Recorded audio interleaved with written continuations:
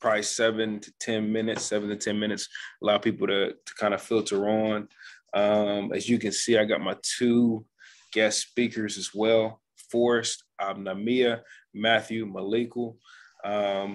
Give you guys a little quick rundown on these guys. I'll be getting more into that here in a minute. But we're going to give it a few minutes for people to matriculate on the call, and excited to speak with everybody tonight. Had a good bit of interest coming on here. So, yeah, kind of take it from there, man. So you said, Mathew, you had to get the grass cut before everything changed, huh? I know, that was interesting. I really hurt my shoulder last night trying to get it started. You talking about pulling the cord? Yep. Because it would not start for some reason, and I think I've ended up like flooding the carburetor, and then I just kept trying it, and then even this morning I woke up, first thing I did, like I went and tried to start it, wouldn't start, and then just like an hour later it starts working. So it's crazy. All right. That's cool.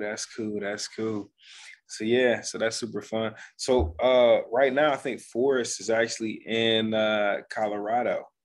Is that right, Forrest? Yeah, that's right. I'm just here for a few days, so just checking out some of the sites. Today I actually went to this place called Maliekal. Okay. And maybe you guys have heard of it, maybe not, but it was super cool. It was a big art installation and just some of the coolest, nicest art. If you're in Columbus, Otherworld, that one's kind of similar, but this Meow it was like on another level, totally. Yeah, man. That's cool. So yeah, this is really my first webinar, man. Doing some type of educational piece. So I'm excited for everybody joining. I also think that you're actually gonna learn some good stuff tonight. We've went over this presentation a couple of times. I'm gonna share. Forrest is gonna share. Mathew's gonna share. And I think for experienced investors and especially new investors, it's gonna be valuable information. So I think it's going to be good. We're just going to give it a few more minutes for people to get on. People just get off work or whatever the situation may be. If they're having trouble logging on, this gives them a second to work through that. So just bear with us as we wait on that. Let's see here.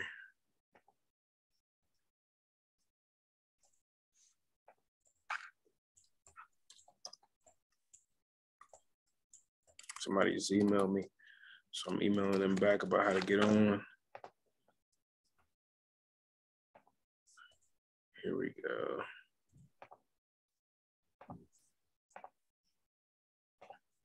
Here we go. And then if anybody's got any specific questions regarding how real estate is a tax benefit or any type of question like that, drop it in the comments as well, so that we might be able to address that while we're speaking. All right, here we go. We got somebody else just logged on. So we're giving it about 7 to 10 minutes for people to log on here.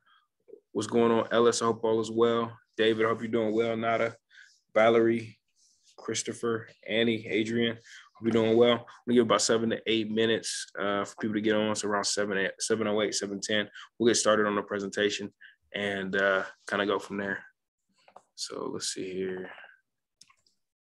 Just answering a few people's questions that they might have had.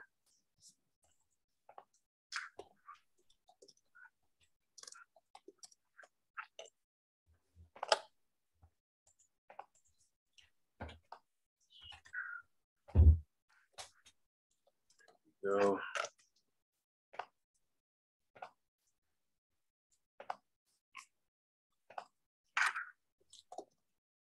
So I think it's going to be some good information going on here. Okay, here we go. And some more people. All right, yeah, we got some more people joining us right now. Kim, Laura. Okay. Do you specialize in cost savings investors? When can they be utilized correctly? Adrian, that's a great question. Mathew is actually going to get into that in the presentation. Appreciate that question, Adrian. That's a really good one, actually. So yeah, we're definitely gonna address that cost segregation study question for sure. Let's go ahead. I'm just answering a few emails for people that were asking me some questions about getting on. Let me go ahead and get some more people. What's going on, Jacob? Hope all is well. Let's do it.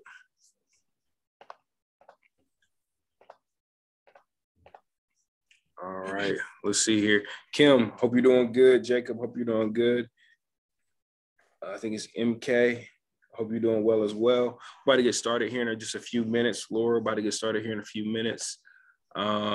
We've got, just gonna wait 3 or 4 more minutes before we get started. Allow a few more people to jump on because we're gonna share some very, very important yet good information for new investors, for experienced investors. We're gonna try to cover some things across the board that you may know, may not know, but also too, making sure that you just reminded of it. You know, I feel like, you know, I learned some things over and over again, and then sometimes it takes time for it to finally like click in, right? So I think that's one thing that's really important about hearing information as often and as good as you can. And I think right now we're about to drop some good information on people.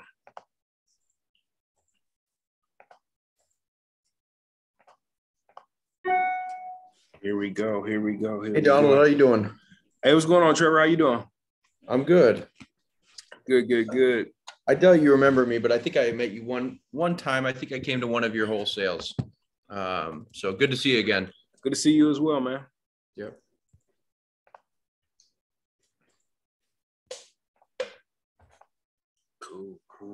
Cool. That's good. All right, guys, just want to let you know we're going to give it just a few more minutes, allow a few more people to get on. Trevor, good to see you. Alex, good to see you as well. We got a few more people getting on. I'm going to just give it 2-3 more minutes, and then we're going to just jump into the information, as well as kind of give you background on everybody on the call. As you see, Mathew Maliekal is a licensed CPA, as well as Forrest Obnamia, the CFO, which is Chief Financial Officer Services for multinational corporations and small businesses. And they're going to be speaking along with me. I'm going to start, and then Forrest is going to follow, and Mathew will be last. And then we're going to have questions at the end, as well as we're going along with the presentation. Feel free to definitely drop questions in the chat box, in the chat area. Yeah, we're getting a lot of people jumping on right now. So good thing we waited.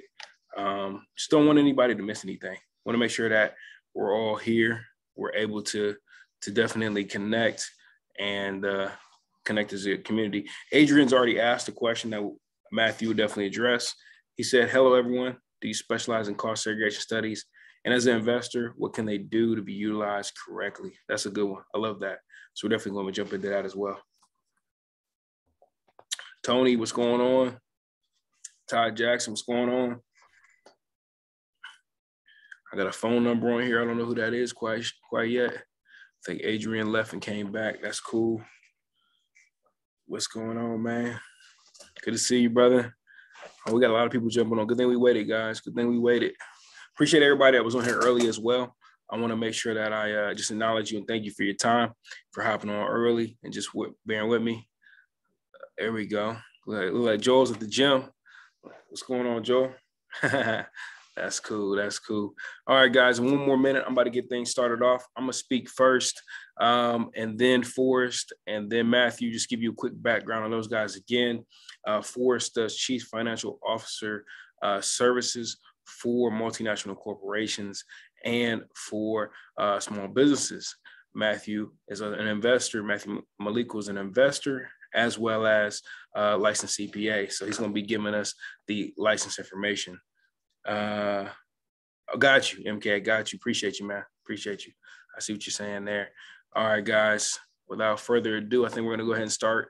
I'm gonna go ahead and pull up my presentation, and then after that, I'm going to allow Forrest and Mathew to share their presentations as well. So, by the way, everybody, this is my first time hosting an educational webinar for other people. I've attended many courses, many presentations, And I'm looking to have this wrapped up around 8:15. So if you got other things you got to do with your night, this will be recorded. We'll put it on YouTube as well. But I'm going to try to allow anybody else that jumps in onto the call. So let's jump into some things here. All right. Okay, cool. So just to give everybody a little background on me, I'm Donald Payne Jr. I've been in the real estate business for 10 years now. I work with my dad at a company and my mom at a company called Vision Realty. My dad's been a real estate agent 42 years, and this year is my 10th year. I've done well over 1,000 transactions, and that's on market and off market combined, wholesaling, flipping, being a realtor. I've always been a full-time realtor since I got started, as well as my first 3 years, I had a night job at night taking care of the mentally disabled. So well over $100 million worth of real estate. And I've invested hundreds of thousands of dollars in my real estate education. I think it's important to get educated. I think it's important to perfect your craft if it's something that you're going to move forward with or take seriously in life. And I just really believe in the power of continuing education. And so when I started, also too, something that's not on here, I've helped hundreds of investors become proficient in investing, right? And that might be helping to do their first deal, do multitude of deals, just people I've sold property to, or just help educate it in just different ways. And plenty of stories in and around Columbus, if you're in the Columbus area, about that. So I want to kind of share the reason why I wanted to do this. Originally, I had this idea of it was around tax time, and I was thinking about, man, it took me 7 years to buy to refinance my first rental property. Right. I've been in the business 10 years, so hundreds of properties, but why couldn't I refinance a property? Why didn't I have the income? Actually, let me let somebody in real quick. Sorry. Why didn't I have the income? And why didn't I, sorry, got a little distracted, let somebody in. Why didn't I do some things properly in order to do that? And so for anybody out there that's trying to refinance, or they're working on the BRRRR method or anything like that, I think this information is for you, right? I think anybody that's trying to figure out how to do their taxes properly, but also get tax benefits, also write off some expenses, but then be able to acquire property through financing, this is for you. And so anybody that just wants to know more before they jump in, this is for you. So let me tell you a little bit about things that I learned during that first 7 years that helped me kind of my career go like this, and then ultimately take off more as I was able to finance more homes. Oh, okay, yeah. So this is Ray Brown is a famous developer, and he always said the best time to buy a house is always 5 years ago. And I think about the time in which I got started was 2012. And imagine if I was able to have bought and held on to homes 2012 or even 2018, 19, when I actually started financing them, how many houses or how much I would have been. But I actually don't think about it like that. I think about that everything's in a learning journey. I learned it in my time, in my season, for a reason, right?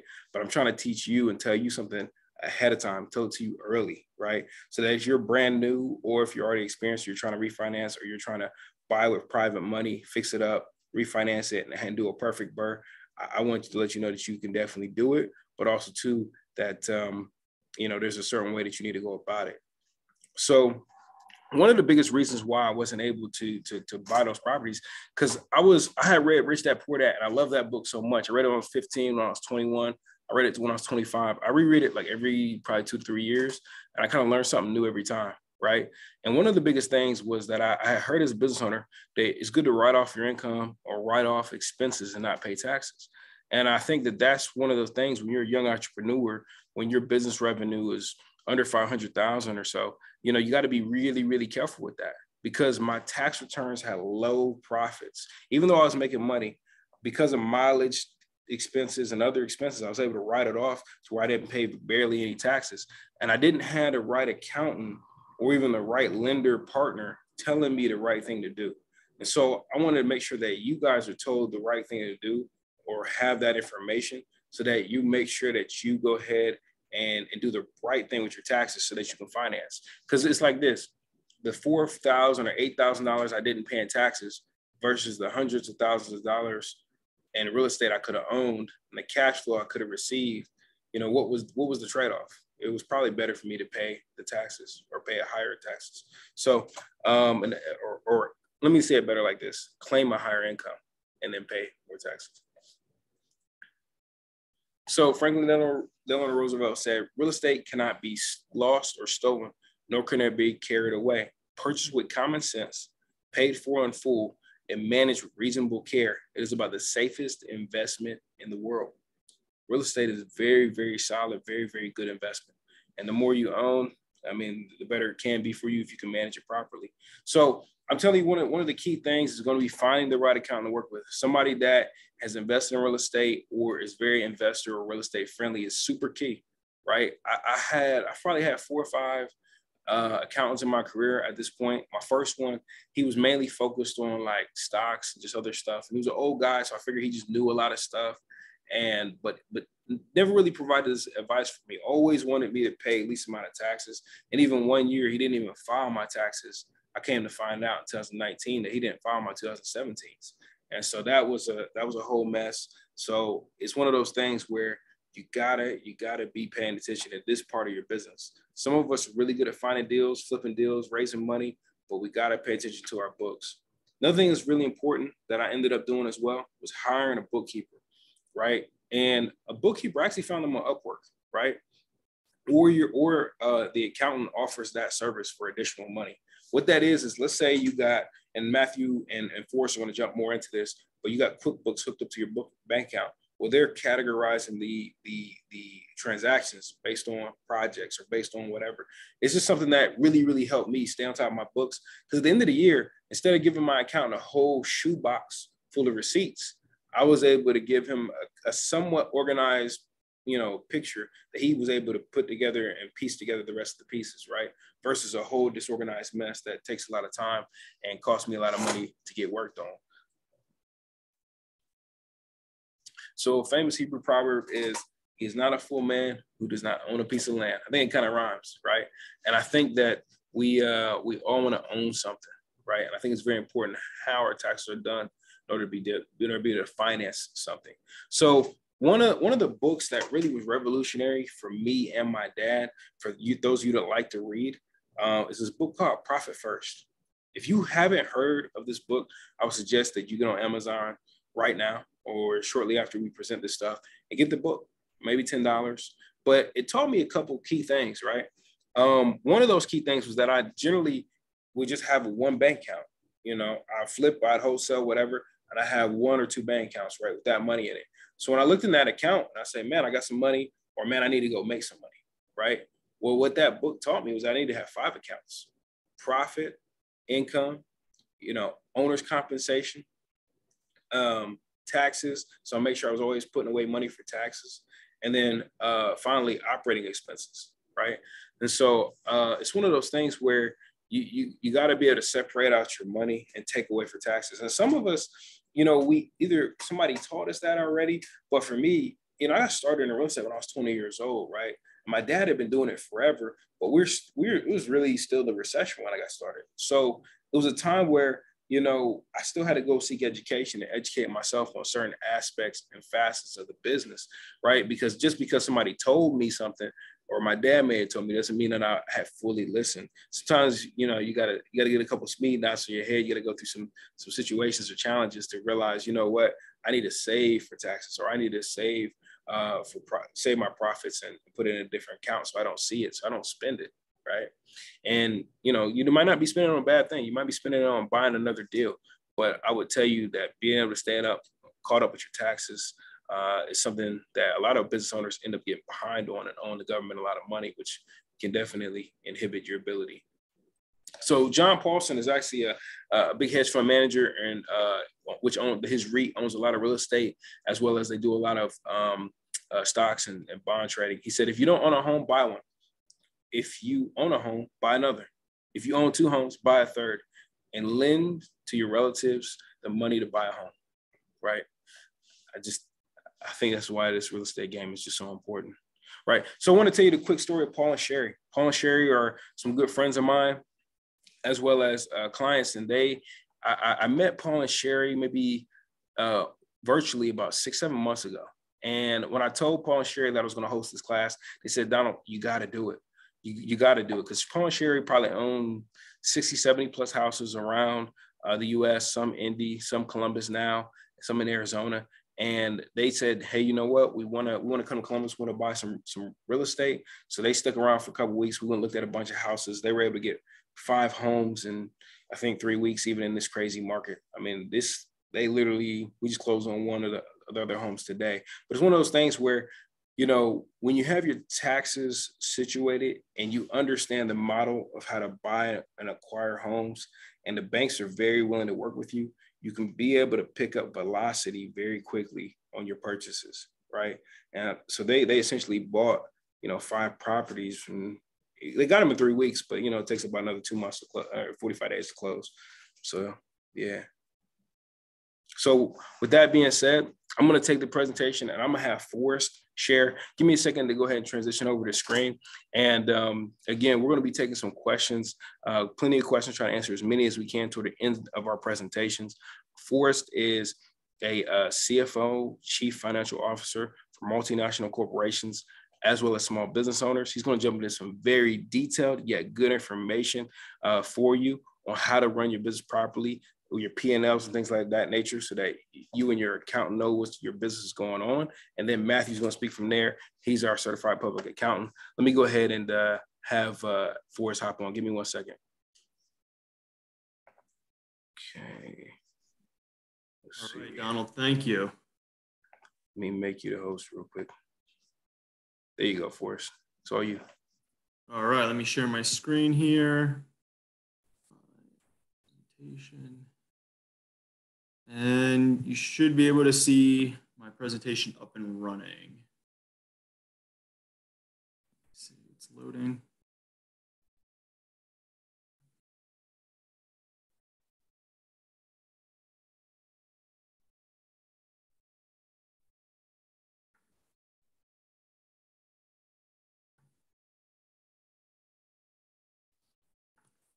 All right, while that's loading, I just want to thank Donald for putting this together. One thing I've noticed about Donald, I've known him for about a year now, is that he's just really consistent guy. And the fact that he's putting this together and just, offering some information, something I'm totally behind, super excited about. I think Donald on the real estate side, excellent information. And then you're going to have Matt coming up soon and giving you some great information as well.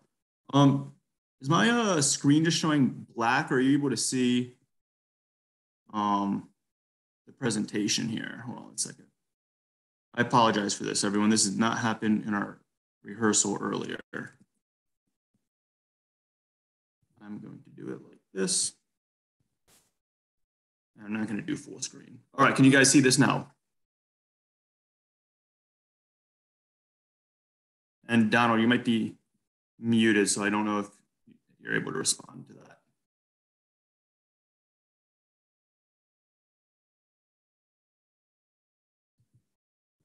Can someone respond? Like, can you see my screen? We're good to go here.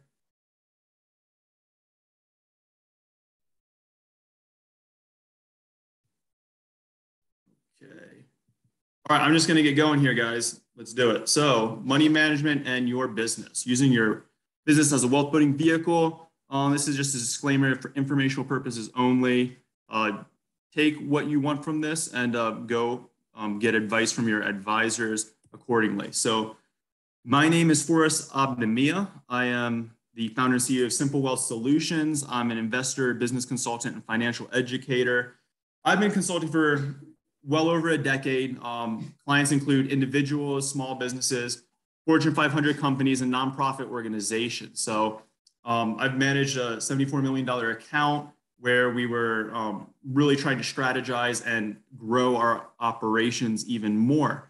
And what I'm really passionate about is helping my clients improve their personal and their professional financial awareness. So I'm going to get into some techniques and some principles here that I think you will find interesting and hopefully take away some good gems from this presentation. And you'll have Mathew coming up next with the tax specific points, which you'll really enjoy as well. Let's start out with Ray Dalio, founder of the world's largest hedge fund. He says, what most people and their countries want most is wealth and power. So if we're like most people, we probably want more wealth, we probably want more power, and money is the key critical tool that we really associate with wealth, and money allows us to have more buying power.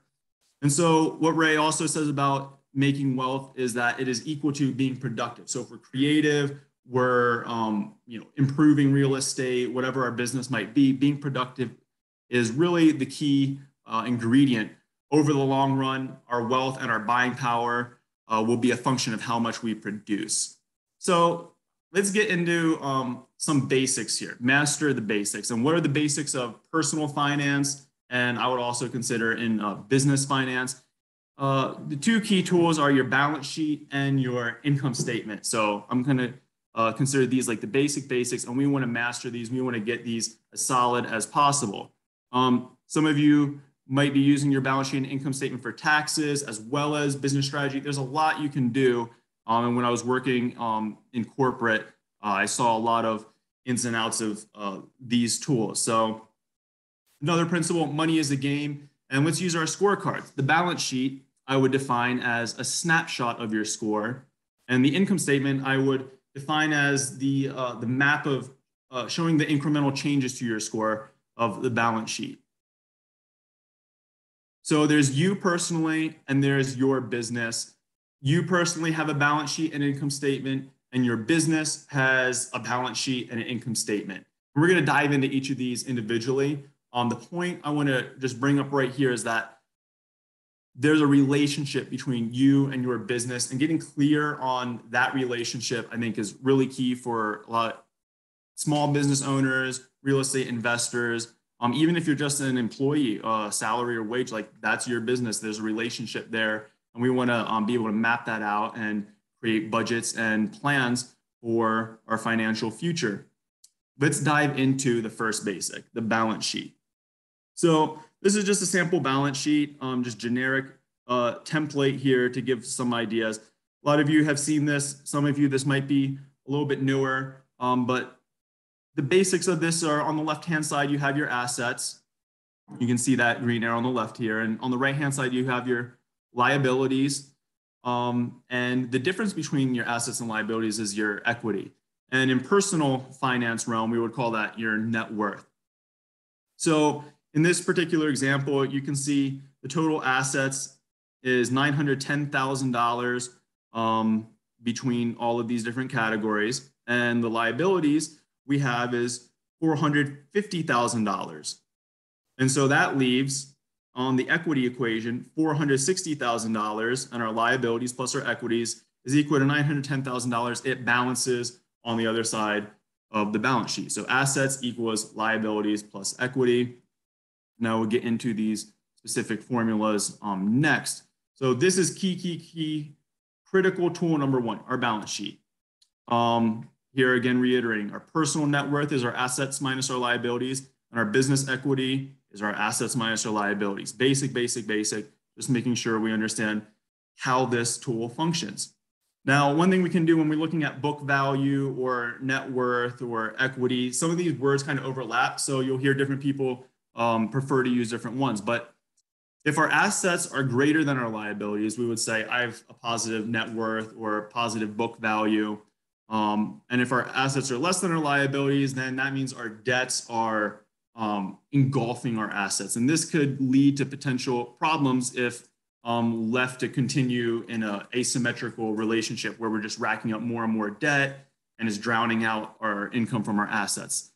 Negative net worth typically is not the direction we want to go, especially if what we want is more wealth, more net worth, more equity, right?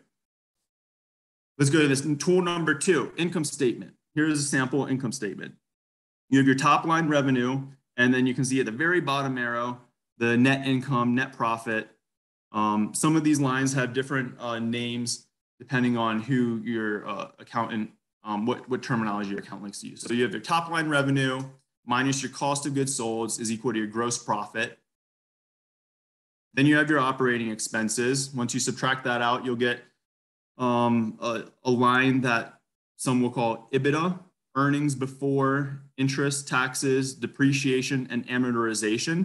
And that line is used a lot in evaluating businesses and how much they might trade for. And then you will have more line item deductions from there, interest, and then taxes. So this line, I know, is why a lot of us are on this call today. We want to know, how do we optimize what we're putting into the tax line of our income statement? And Matthew's going to get to that in his presentation. And then once you get to that bottom line, you have your net income.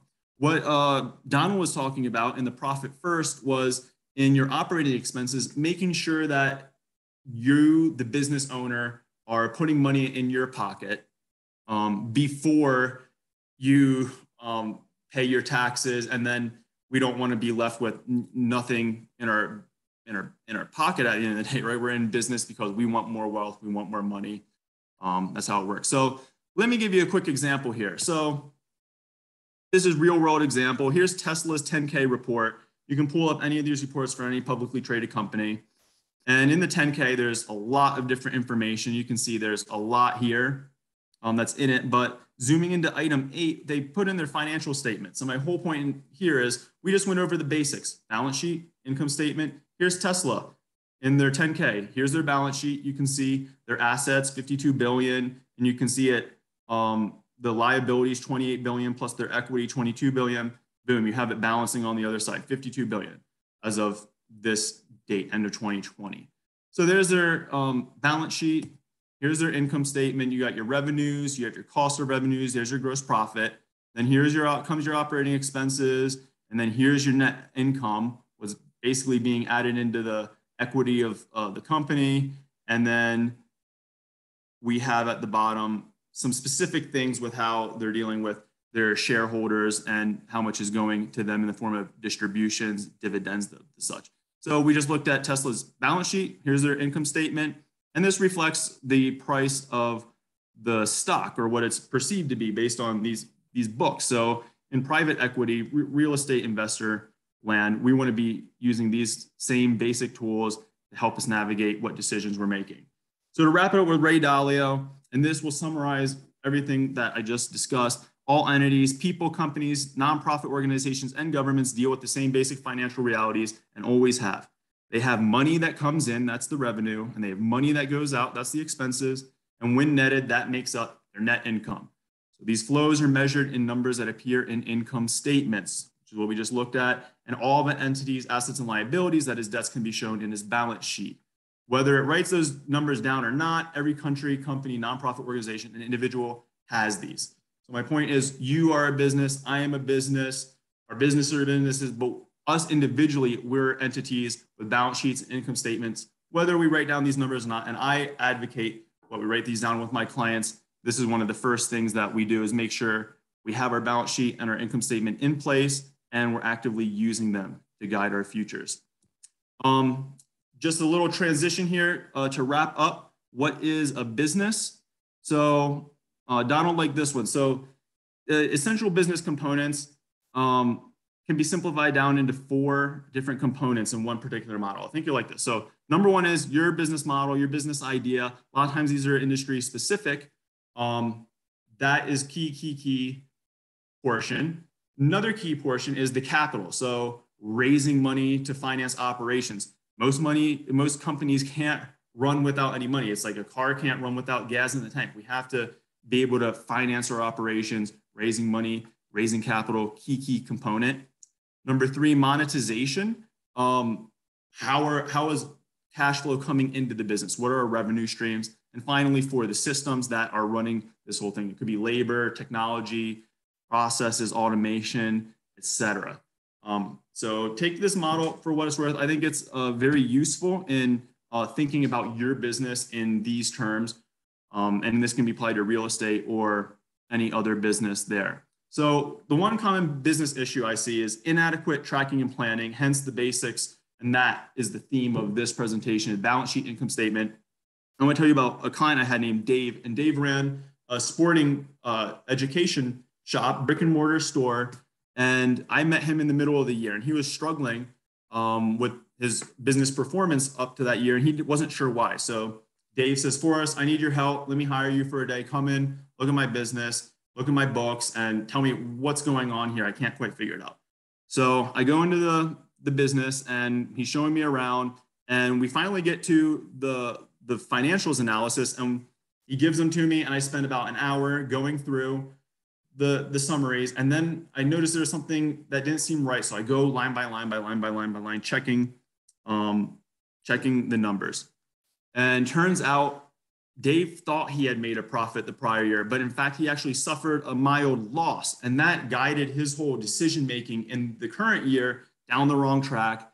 And it shocked Dave, but we implemented some changes to make sure, okay, let's stop hemorrhaging money here and let's do whatever we got to do to succeed and get to where you want to go, which is money in your pocket, bottom line, profiting first, all that good stuff that's there. So key takeaway with this story is, inadequate tracking and planning really is preventable. Like Donald said, you don't want to go to the end of the year and just dump a bunch of papers on your accountant's lap. We can take advantage and get a system in place, keep our books up to date, and that'll help out with not just taxes, but business strategy. So this is my final slide with some good takeaways here. So simple tools to succeed. Number one, determine your goals. Like, what do you want out of your business? How much money does it look like for it to be a success? How much money are you putting in your pocket that makes it look like success? Number two, set up your maps and track your cash flow. I'm talking about your balance sheet, your income statement. You might need other dashboards. Depending on what business you're in, you might need to be creative and create some specific tools for that business. Three, set sales targets and expense budget. Use the appropriate pricing model. This is another one that I help a lot of clients with is, okay, well, if you want to put X number of dollars in your pocket at the end of the year, how much in sales do you need? And what are the prices of your products or services that are going to get you to that goal? And just having like a pro forma sort of system in place to be constantly iterating on that. Speaking of iteration, point number four, review on a periodic basis, monthly, quarterly, annually. All these timeframes are super valuable. Obviously, you can do some stuff monthly, but it might only be a little bit. And then maybe on the quarterly ones, you bulk in some more important stuff. And then obviously annually, that is the big kahuna right there. Your annual review is super important. Five, implement tactical changes when necessary. It's be flexible here. Let's take learning and iterative process seriously. And the final point, the thing that helps with that is build a team of experts, get counsel on critical business decisions. Could be related to tax planning, legal structure, financing, organizational development, whatever. I know Mathew focuses on the tax planning. You got Donald, he's got all the real estate financing. I'm more of generic business consultant. If you have issues in the operations, some sort of problem like that, that's why people come to me. So this is Richard Blankenship. He's a client I've had in regards to personal financial education. And he says, I've struggled with the concept of money as a currency that flows in and flows out of my life for over 20 years. Before I met Forrest to organize my finances, I was paralyzed to even look at my accounts and assess the situation. These lessons have been amazing. Thank you, Forrest, for your patience, dedication to helping others break free from their self-imposed limitations and broadening the minds and futures of your students. With saturated gratitude, I thank you for your model, your time, and your insight. So my point was sharing this story about Richard. I helped him, just implement basic tools.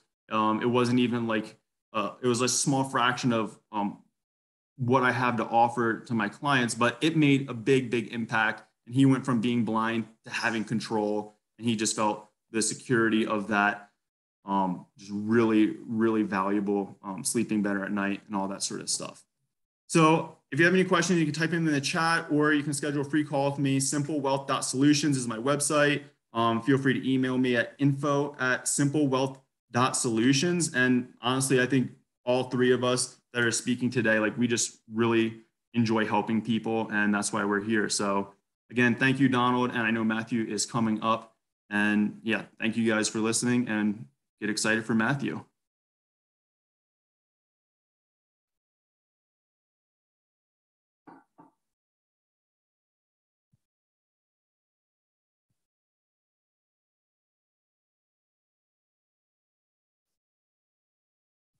All right, I'm gonna unmute Donald. All right. Thank you, Forrest. I think you shared a lot of good information. Passed over, you got to make me the host again so I can make Mathew the host so he can share his screen. Hey, if you learned something so far in this webinar, please drop a 1 in the comment section right now. Just drop a 1 for us, because if you learned something from myself, you learned something from Forrest, and it was worth your time to be here tonight, please drop a 1. So a lot of people, when they wanted to, when I said, hey, let's do this webinar, a lot of people wanted to know about the specific tax benefits of real estate. So we've got, our special CPA, Mathew Maliekal, in the house. He's an investor. He also, is a recently licensed CPA. He has a lot of knowledge, and he's gaining even more and more daily in experience.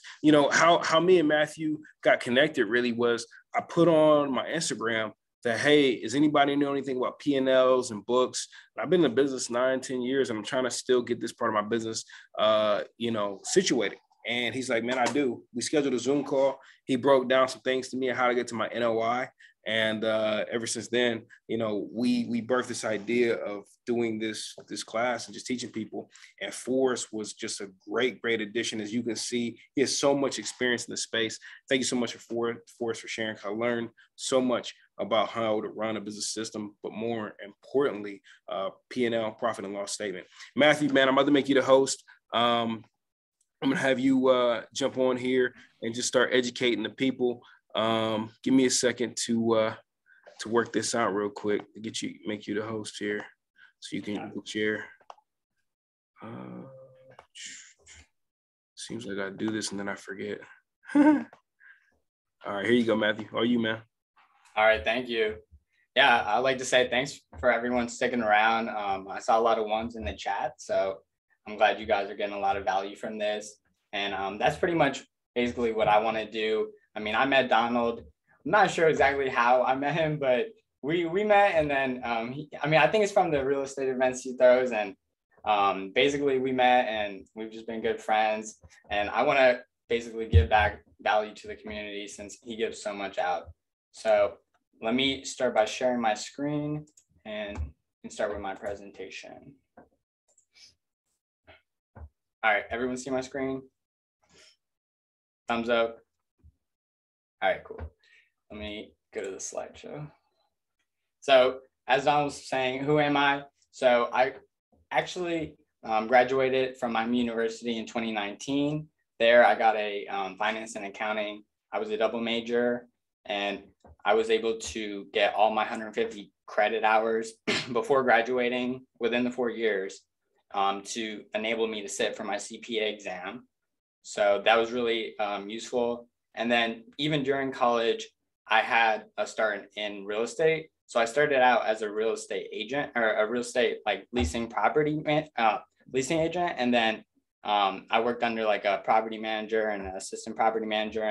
And basically I started to learn those roles and figure out if real estate was a good fit for me. And even before that, I was still interested in real estate. And I guess to my next slide or next point, which is I'm a licensed real estate agent. So I always had an interest in real estate, and that's why I decided to get that license. And then, like I said, I was a licensed certified public accountant, and I'm also a real estate and crypto investor. So like Don was saying, when you're trying to find someone like a good accountant, you do want to have a good accountant who actually has knowledge and experience within the industry that you're working in, because every industry has different complexities. And lastly, I'm a business owner and entrepreneur. I currently am in my house hack, and that's my first property that I've currently invested in. Oh yeah, if you guys want to shoot me a follow on Instagram, my name's Cashflow Mathew on there. So why real estate? If you guys have read the book Rich Dad Poor Dad, or heard of Robert Kiyosaki, he basically gives out this quadrant, which is on the top, you have the employees and the business owners. And then on the bottom, you have self-employed and investors. So you want to be on the right side of the quadrant. in order to have your money like work for you. So one of the reasons real estate is a great business is because it is a cash flowing business. So every month on the first, like clockwork, your tenants have to pay you their specified rent, which is in the lease agreement. The next benefit is that it is an appreciating asset. So real estate is constrained by supply. So the population growth can be exponential, and that's going to grow and grow, which means more people are going to be fighting for those houses. That's why the prices of like real estate and houses are going up. It's not just because sellers want to sell it for more. It's because more people are bidding over the same piece of land and the same piece of property. Another great reason is it offers debt financing. So like, for example, if you go to buy a stock, most people aren't going to be able to use or leverage debt to purchase that asset. Whereas with real estate, the bank will loan you a high amount, up to like 95, even 100%, really. You can get other people to finance and do hard money loans and private lending. There's so many financing opportunities available in real estate to where you can really get started for no money down. And then lastly, which you guys are probably most excited for are the tax benefits. Real estate does provide a lot of opportunities to reduce your taxable income, and that is through depreciation, which we'll get through in the next slides. And then just going back on this quadrant, so if you do purchase real estate, I mean, you automatically become an investor, and then you also have the opportunity to become a business owner if you manage your property yourself, or depending on basically how you want to manage it. But it does get you on the right side of the quadrant. So that's definitely a first step towards wealth creation. A quote by Robert Kiyosaki is, real estate investing, even on a small scale, remains a tried and true means of building an individual's cash flow and wealth. So like everyone was touching upon earlier, real estate is like your first foot in the door. And another quote by Donald Trump, real estate is at the core of every business. It's certainly at the core of most people's wealth. So I've heard like estimates and statistics out there that like over 80% of like millionaires come from real estate or have their wealth primarily in real estate. So if you do want to become wealthy, knowing about real estate is definitely useful because it's involved in almost every trade. So we'll get into the tax benefits and incentives. So the primary one is just your normal operating expenses. So everything that goes along with owning property, which is a lot more than you would think until you really own your property. Like earlier today, I was getting my lawn cut. I had to get the lawnmower and all the power tools for that. So there's a lot of tools that you end up needing to purchase when you're in real estate, whether you want to like fix stuff yourself or just handle everything. And then another big one is travel. That's why you got the truck up there. So we'll get more into another like type of deduction we can take for vehicles specifically. But all your travel, that is tax deductible towards your expenses in your business. So if you have to travel from your house to your property, or you even need to go fly over to like one of your business partners to talk about real estate, that can be potentially tax deductible. And then you can see the list over there. There's so many expenses that are involved in real estate. Like you'd be buying things you never think you needed, but you do. Oh, and then also business meals, home office deduction, a lot of good things in there. Primarily, like I would say the most like the biggest ones are like your interest expense, because most people get their property financed. So that's a big one. And then lastly, depreciation, which we'll get into in the next slide.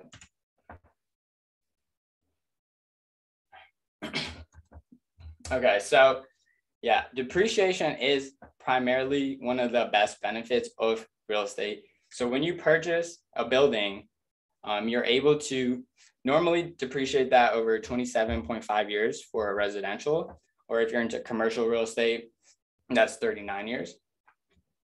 But if you get a cost segregation study, if you look at this slide over here, it lets you pretty much take your depreciation, your all your tax benefits in the earlier years of you owning it. So you can see like it really, you basically are like speeding up like your your tax benefits, and that helps you because that will lower your taxable income and help you save on taxes, versus having it taken straight line over 27.5 years. Another thing is bonus depreciation. So recently with the new tax changes, there's a code in the law that says which is section 179, and that allows you to depreciate property that you normally would have basically depreciated over 15 years in all at once in the first year. So say I bought like equipment for my business, like computers or other power equipment, instead of having to depreciate that over 15 years. So like say it was 10,000 and it was over 15 years, I would just be able to take that whole $10,000 write-off in the year I purchased it. And then you can see over here in the examples, basically how that's able to translate into tax savings. My next slide. So real estate is a qualified business. So you are able to get an entity pass-through deduction of 20%. And another thing is it also has very advantageous tax rates. So when you sell like a property, you can either be taxed on a short-term or a long-term basis. But if you own it for over a year, it automatically puts you into the long-term rate. And then you can see the rates for long-term versus short-term are definitely favorable. And then there's also other loopholes, I would say. So for example, if you live in your property 2 years out of the 5, you're able to exclude up to $250,000 of that capital gain if you're single, or $500 if you're married. And then also there's also possibilities to use a 1031 exchange, which is basically you're trading real estate for another piece of real estate. So like when you sell a house, if you don't want to take the profits, or you take the profits and then you put it into the next piece of real estate, that the IRS will allow you to not have to pay taxes on that because it's a like-kind exchange. And then finally, my last slide is going back over what Forrest was saying. It's really important to keep proper bookkeeping because it'll give you an eye into your business, and it'll tell you how you're doing live, and it'll prepare financial statements, which will help out your accountant when it comes to year-end tax filing. And then lastly, going back to what Don was saying, it does help your credit worthiness when you're going to finance with the banks, because they are going to look at your financial statements and your tax returns to see if everything verifies. But yeah, that's the end of my presentation. I can shoot it back to you, Donald.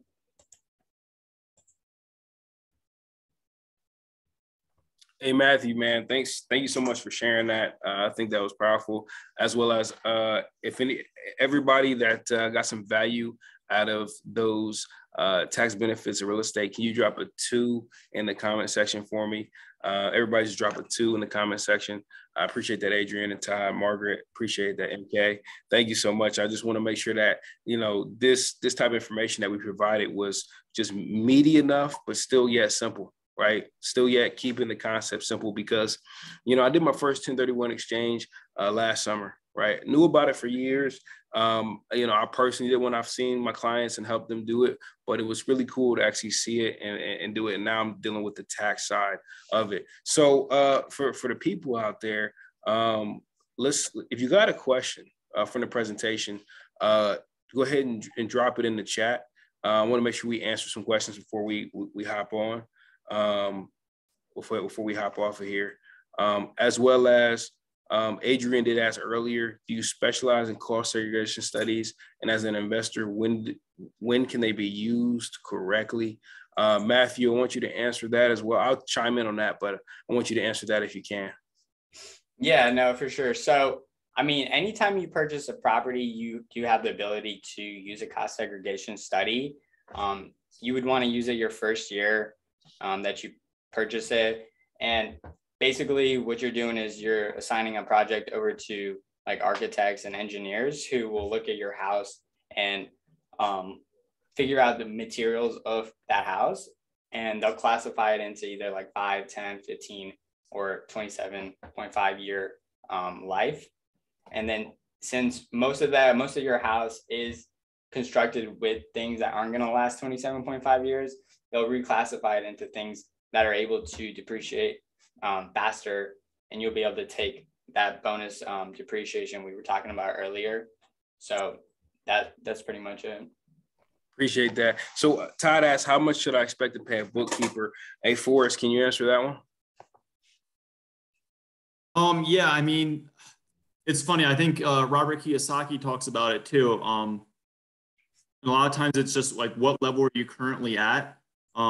You shop around, see what the market's at, and then based on your interviews, hire who you think is going to be the best fit for you. I mean, I know Donald, mentioned he found someone on Upwork. I think like that's a fair place to start. And then as you grow and start scaling, Robert Kiyosaki, he says you might have to like upgrade and change as you go along. But I mean, like for me and my business needs, I pay like a small monthly maintenance fee. It's like, I'm at like $30 a month, I think. And then there's just like the big filing fee. It might be a lump sum thing for the tax filings. It might be like $1,200 to $2,000. But like, I mean, if I scale and I'm getting bigger, maybe I have to upgrade, but they're good for my level now. You just have to assess where you're at. And maybe Donald has something to add on to that. Yeah. All I'm simply saying is I like the way you're doing it. I would say that a lot of people's accountants offer that bookkeeping service as well. And that's what Forrest was mentioning. For me, like I said, I didn't have the biggest trust with my different accountants. The people I work with now, I have a lot of trust with them, but I've got 2 bookkeepers, one for the rental property side of my business and then the other side for the realtor and flipping side of the business. So I need them to categorize transactions as best as possible, because at the end of the year, I don't want to have a lot of issues. Hey, I think Rika had a good question. How do you effectively vet a CPA professional? Man, that's a good one. That's a really good one. Forrest and Mathew, you guys want to weigh on that one before I weigh in on it? Yeah, I mean, I would definitely say just get to know them, meet with them a couple of times in person or videos, like over video, and then see if the experience they have translates to the experiences you're having in your business. Forrest, you got any thoughts? Yeah, I mean, I think it's just kind of recapping what I was like talking about earlier. It's you do the best with where you're at. And I think typically when you talk to a few, like 3 or 4, you'll start noticing the patterns, and then you'll be led to the person in this unit at a time. Like you also have to like trust your intuition and the universe to guide you where necessary. But if it's not working and it's not making you feel good, search for someone that's going to make you feel better. And yeah, you'll notice the patterns. Yeah. So I want to echo what Forrest said. And he said patterns, right? I would say, how do they treat you? Right. So what I mean is I've had 4 or 5 accountants, and when somebody can't answer your call after so January through May is their busy season, right? So I'm sorry, January through April, into April is their busy season, right? And so if they can't answer your phone call or respond to your text or email between May and December, not going to be a good relationship, right? Because that just means I don't know what they're doing. Now, look, between January through April, I get if they take a couple of days to get back to me. I understand. They're probably working 60, 70-hour weeks trying to get caught up on all kinds of people's stuff. People are blowing them up. And what you want to do, and this has happened to me a couple of times where I'm refinancing properties and I need the taxes done, and I had to pay extra to get them done faster. But I'd say if you're prepared, you can have them done, and so you can be prepared for opportunity. I think somebody said, luck is where hard work meets opportunity, and you want to go ahead and partner those things together. That's why I think having your tax prepared is definitely good. But Rika, to answer your question, definitely focus on how they treat you, how they respond to you is the biggest thing. I think that comes with any service provider. Any other questions that people may have? Because if not, I'm going to throw a few things out there that I think may help people that are still trying to figure out this part of their life. Because I think it's always a work in progress as we grow. Is it possible to refinance if your business shows a loss? Todd, thank you for the question. That's such a good one. In my experience, it's been very difficult to do that. To have low income and have a loss. I'm going to have Mathew and Forrest, if they want to weigh in on that at all, they can do so. But I think that if you now I will tell you this, I do have a friend and partner where he showed a loss on his business income because he was flipping a lot, but he had a ton of rentals, and he also had a really nice W-2 that was paying him really well. So in his case, he was still able to refinance because he has a W-2 that's paying well. And so that's the thing for people like myself. Generally, we're just 1099. So if we don't have a W-2 as well, we don't have. Let me explain the difference between a 1099 W-2. Self-employed people, business owners, they're what you call 1099 contractor type employees, even if they're contracted with themselves. A W-2 is where your employer pays you a paycheck and they take out your taxes and they pay them to the government, and they pay their tax to the government and your tax at the same time. It's called a W-2 employee, right? Majority of people and majority of us started out as a W-2 employee. We might have transitioned over to being a 1099, right? So most of my career, I was a 1099, but now I'm a 1099 and I'm a W-2 at the same time. And again, that's more of a tax strategy thing. And let me see what Todd, what he said. Is it, what if you have a week of W-2? What about if you have a week of W-2? I don't know about a week, man. I think you need maybe 12 months or 6 months. But I will tell you, there are some lenders out there that right now that are doing DSCR loans, which that means debt service coverage ratio loans. What that means is the property is cash flowing and it covers a certain amount over what the mortgage is going to be, they'll do the loan, but it's going to be higher interest rate. So there are options out there. But again, these options ebb and flow. When in the recessionary market that I grew up in, essentially in the business, these loans weren't really available because they were available prior to 2008, and they didn't come back into the last 12 to 24 months, sometimes 36 months, because some of the hard money lenders were offering them. Now some institutional bankers, I won't say bankers, but institutional mortgage shops are offering these type of loans. Let's see what else somebody said. How much of a difference is LLC mortgage rates to buying a home for refinancing? David, I think I got to answer that one for you. When it comes to the LLC mortgage rates, that means when you're refinancing in a business versus buying a traditional home. So majority business loans are not even 30 years. So I got a couple commercial loans. Some are 20 years, some are 25-year amortizations, right? But they're a 10-year loan. Like, my loan period is for 20 or 25 years, but I only have a loan for 10 years. And then I have to either refinance or re-up the loan at that point in time. So usually when you're doing commercial loans or LLC loans, as you called it in your question, David, they're a little bit more complex and the bank doesn't give you as much leeway. When it comes to owner occupants, they're giving you 30 years. So right now, I think we're at like 4.75 up to 5%, maybe 4.5 to 5%, depending on the day.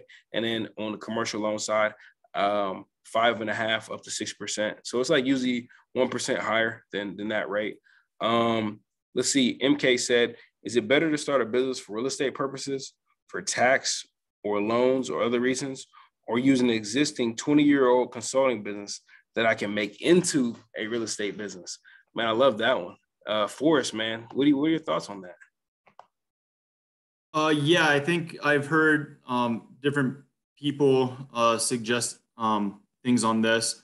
I think it depends on what type of real estate you're doing. Like, some people are creating an LLC per apartment complex, so if it's a bigger thing, and then other people are recommending, well, if you're just collecting single family homes, just You need one LLC until it grows to a significant size, just to keep it simpler. So if you analyze what specifically are you trying to acquire as far as real estate assets, that might guide you. And then how you can always create a new one. But how much is that old LLC? How much advantage are you going to get out of using that? Are you going to get a lot more credit like extended if you use that LLC? If so, maybe it's worth considering. But if it doesn't give you that, I'm not sure why you wouldn't just make a new LLC for the real estate. That might be an easier, clean start. So hopefully that helps. You guys have anything on that one? Yeah, Forrest, I think you hit it on the nail. Like if you do have the existing business, you might be able to get like better credit or financing. But you would need to speak to like a legal expert, because if you do use a previous LLC, you might be exposed to liability. Yeah, that's a good question, but I definitely appreciate that one, and I definitely advise people to have more than one LLC. Ellis said, would you need a real estate license to start buying property, or would an LLC/S corp be good enough? Mathew, you answer that one, brother. Yeah, no, I mean, you definitely should use an LLC to purchase property. The second part of the question, or cash flow under a corp or LLC. Yeah, so I mean, yeah, an LLC definitely helps limit liability, helps with tax purposes. So I would suggest to buy an LLC, but you don't necessarily or to use an LLC, but you definitely don't need to use a different LLC for each property. Some people do that, but I've worked with investors who have tens of millions of dollars in one LLC. So it's definitely up to you. So David asked, should you buy an LLC for each property and cash flow under a corp or LLC? Forrest, you got any thoughts on that? Yeah, one of my thoughts is, Donald, you have to do another one of these and get a lawyer on here. I will. But yeah, I mean, I'm not a legal expert, but I've seen people advise both of like that specific model where you basically have like your property management company, and then you start putting like all these other LLCs wrapped in like a Wyoming holding company, and then like you can get like pretty fancy asset protection stuff going on, but you're gonna pay for like you have to pay a firm to like set that stuff up for you. So some people just leg into it in a smaller sort of capacity and keep it simpler. I'm not a legal expert, but that's kind of what I've observed from lawyers. Yeah, and David, really, that's up to the amount of risk you can handle. Some of the guys that got a lot of real estate, they do 4 or 5 properties per LLC. It depends on how much risk they can handle, you know. So MK said pros and cons of S corp versus LLC for taxes. Mathew, weigh in on that one for us. Yeah, no, that's a really good question. I actually just helped Michael Yausis file for his S corp. So he converted his LLC into an S corp. And basically what it is, it's just a tax classification. It's still a pass-through entity. One of the benefits basically to using an S corp is that there's no self-employment tax. So if you do hire yourself, you're able to mitigate those taxes. And that's what he did. He would do a lot of work on his own projects. So if you're salaried in your own business, then definitely switch to an S corp, because that'll save you a lot in taxes. Hey, so we're about to get Adrian's question answered. But if you guys are really getting some information and really learning from tonight, please drop a 3 in the comment section for me. Let me know that you're learning something. As well as I want to just kind of drop in this too, is that I'm going to host another class next month. We're going to talk about credit, and then we're going to get back to the attorneys and LLCs as well. It'll be on credit or LLC structure, but I think I'm going to want to do one on credit and talk about credit as well. As well as the next Elevate event is going to be May 19th. So mark your calendar for that, 7 to 9, Standard Live. And actually at that event, me and the other guys are going to be speaking individually about the things that we do. And we're going to be speaking at that event. So let me get to Adrian's question here real quick. When does an LLC outweigh an umbrella policy as an investor? Forrest, I think that's something you can speak on, man. Yeah, an LLC outweigh an umbrella. policy. I'm not exactly sure what you're referring to. Maybe you understand better than me, but is that like if you have like multiple underneath the umbrella property um, management company? Is that what you're referring to specifically, or? Yeah, Adrian, you wanted to speak on that one. Because I mean, I was thinking about it from a insurance standpoint, right? Right. Having an LLC versus having an umbrella insurance policy. I think that you should have both. You know, and I think you should always have an insurance umbrella policy. They're not expensive to get from your local insurance provider. I just think it's definitely a good thing to have, just in case something pops up or happens. Should the LLC be set up in a low tax state like Delaware, Nevada, et cetera, or just in Ohio? That's what MK said. Forrest, you got any thoughts on that? Yeah, I've heard people saying different stuff on this one as well. And I mean, Donald, I know you invest in Ohio. I think a lot of people say if the property is in Ohio, you should be having the LLC in Ohio, and doing like the out of state LLCs is like extra complicated. So you'll need someone who really knows that stuff if you wanted to go down that route. And I'm not sure it's worth it. You have to like really analyze that, and it's probably easier to set up in Ohio. But what do you guys think about that, Donald? Yeah. You know what, Forrest, you kind of said it. I probably should do the next one with an attorney, because there's so many questions on here about LLCs and liability and stuff like that. And I might have to get an insurance person and an attorney on the next one, because I think that's who people really want to hear from. Then we'll do credit after that. Mathew, you got any thoughts on where to set up the best place to set up LLCs, or just doing it in Ohio versus not?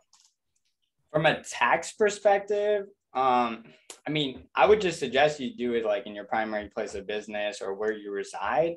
From a tax perspective, I'm not sure if there really are that many benefits, because ultimately the taxes from the LLC do flow through to your individual tax return, and that's going to be based on your tax bracket. So I don't think it should like provide that much of a benefit. Yeah. So here's what I do know about that, because I definitely understand what you guys are saying.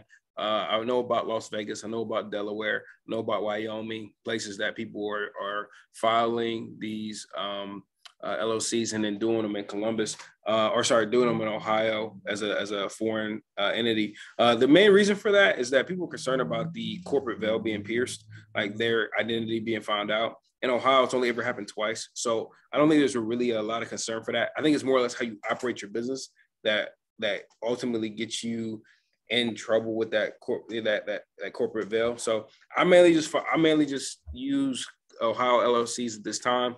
In the future, that could change. I don't know. The bigger you get, maybe you need that extra protection might be in those different states. But those different states that I mentioned, a lot of reasons why people are doing that is for certain type of businesses, like Delaware specifically is strong for banks. When it comes to how they set up their businesses. So it's just different places, different things. Okay.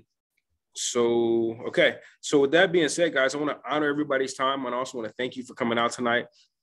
If you want to attend, if you think that having another event where we talk specifically about corporate structures and things like that, asset protection, please put a 1 in the chat for me.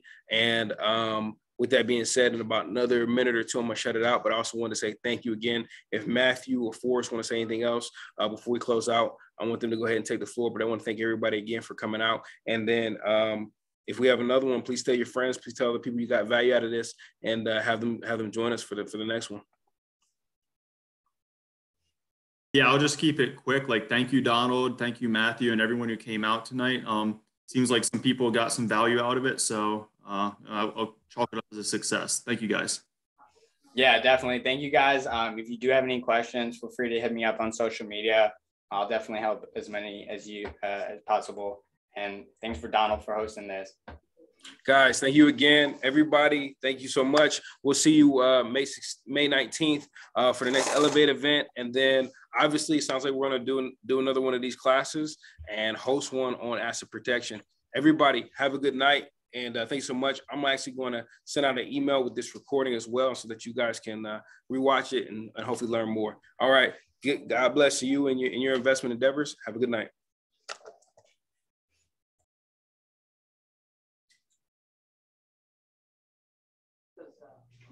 one